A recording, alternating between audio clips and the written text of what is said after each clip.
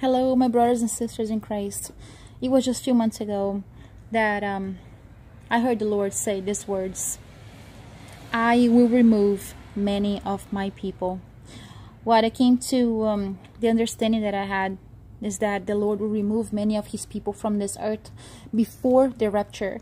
Because what I felt that the Lord spoke is this: many people, there are believers of Jesus Christ, many of his followers will not be able to endure until the end, will not be able to endure what is coming, the hardship that is coming. For harder times are coming, as we see the birth pains increasing on the face of the earth, as we see natural disasters and many things that are happening on this earth with the V and everything that will be mandatory and forced eventually, and the persecution against Christians.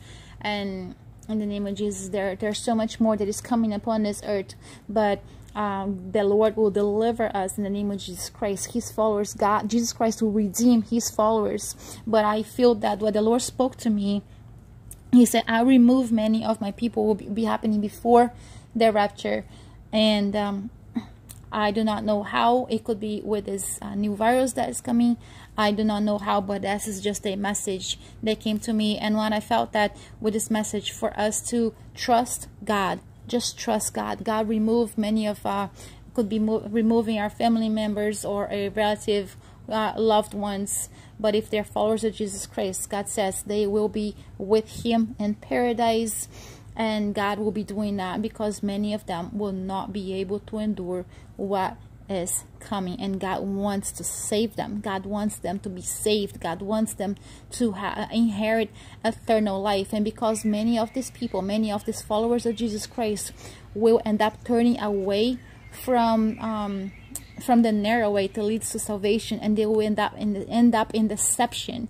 God will remove them before they fall into deception, before they lose their salvation. And that is what I felt that the Lord spoke to me. So we give God all the glory, for he's doing great things. God is perfect. Everything that he does is perfect. We got to trust him. We got to stay in prayers at all times. Fast your time, fast.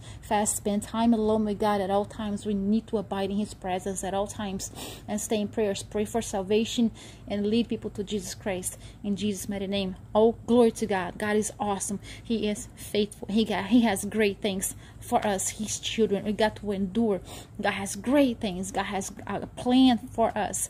Hallelujah. Great plans for us, his children. God is faithful. So abide in him. We need to endure these times on the earth. Our time here is short, and soon we'll be in heaven with him forever, where there will be eternal peace and joy. Amen.